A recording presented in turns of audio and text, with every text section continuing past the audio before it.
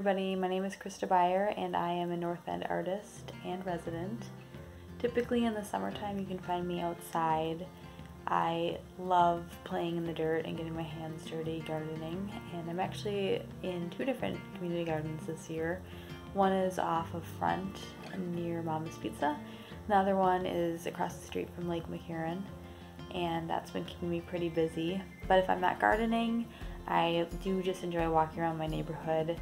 I am a big cook, so I am typically going to Double Dragon a million times a day because I keep forgetting ingredients, and so I have to go back and get more. But luckily it's really close to my house, so that helps me out. And I also really enjoy looking at places like Willow Preserve, which is also very close to my house, and it's just kind of a fun little sanctuary. I like creating, and so when I'm not outside, I am inside making things.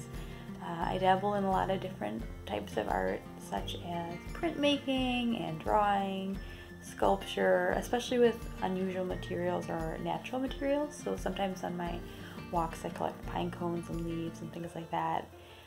Sometimes I use spices and vegetables to make mandalas, and those end up smelling pretty delicious.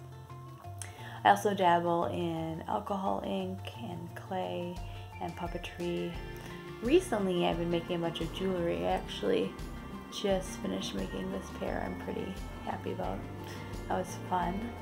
I also think of art as a tool for social change, really. I think it's a way to communicate and interact with people and get to know people, and I am super excited to be on the Rice Street Artist Visioning team, and I'm super excited to get to know everybody, and I hope to see you soon. Thanks.